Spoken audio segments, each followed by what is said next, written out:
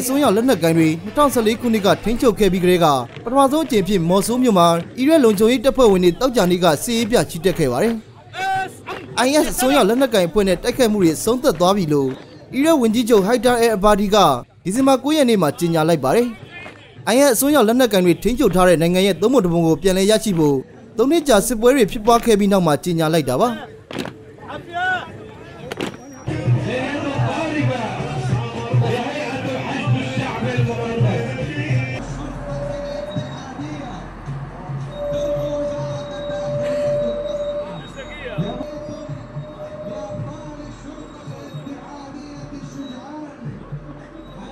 ونحن نقوم بعملية الاستعراض العسكري. ဒီစစ်ရေးပြချီတက်မှုဟာအီရတ်စစ်တပ်အီရတ်ဖက်ဒရယ်ရဲတပ်ဖွဲ့နဲ့ Al-Hajj အရှာဘီအဖွဲ့တွေလည်းပါဝင်ပါတယ်။ဒီနာဘာကပြည်သူတွေကိုကျွန်တော်ပေးချင်တဲ့သတင်းစကားကတော့မော်ဆူမှာလုံခြုံရေးအခြေအနေတွေတည်ငြိမ်နေတာကြောင့်ဒီစစ်ရေးပြပွဲအခမ်းအနားကိုကျင်းပလို့ရတယ်ဆိုတာဖြစ်ပါတယ်။အလာရှင်မြတ်ရဲ့အလိုတော်အတိုင်းအီရတ်နိုင်ငံအောင်ပွဲခံနေမှာပါ။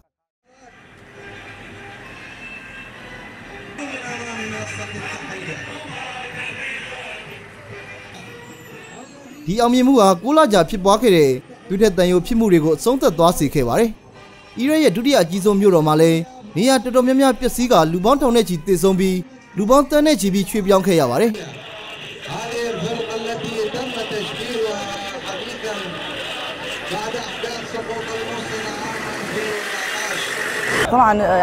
ကျမတို့တွေ IS အစွန်းရောက်လက်နက်ကိုင်အဖွဲ့ Daesh လက်အောက်ကနေလွတ်မြောက်ခဲ့တာ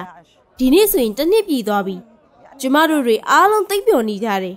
အခုတော့စိတ်ဖိစီးမှုတွေမရှိတော့ဘူးဒါပေမဲ့ကျမတို့တွေစီးစီးလုံးလုံးနဲ့အောင်မြင်မှုကိုရေရှည်တည်တတ်အောင်ဆက်ပြီးထိန်းသိမ်းမှုတော့လိုတယ်ပြီးတော့မော်ဆိုးမှာ Daesh တွေရှိသေးတယ်ဆိုရင်သတင်းပို့ဖို့လည်းလိုတယ်